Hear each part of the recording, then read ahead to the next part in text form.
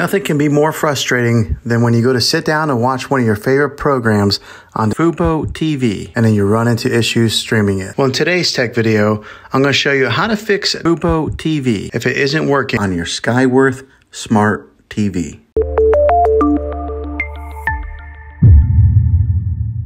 Let's see if we can fix your problems and get your FuboTV back up and running as quickly as possible. The first one, it's the easiest one to try, and that's to unplug your TV from the wall outlet and wait 60 seconds. Now don't be impatient here, wait the whole 60 seconds, then plug it back in. This is very different from turning your TV on and off with your remote control. This is what we call a hard reset of your TV, so make sure you do this method. If that doesn't work, then find your router that is giving you Wi-Fi and unplug the power to that for 60 seconds. Then plug it back in. If it fixes it, great. If not, let's go ahead and move on to the next method. Try deleting the FuboTV on your TV. Apps are located on your system and remove the app altogether. Then reinstall it again. After you reinstall it, you might have to log back in with all of your credentials, but hopefully this will work. And if that doesn't work, then I recommend buying an affordable Roku stick, Fire Stick, or Apple TV 4K.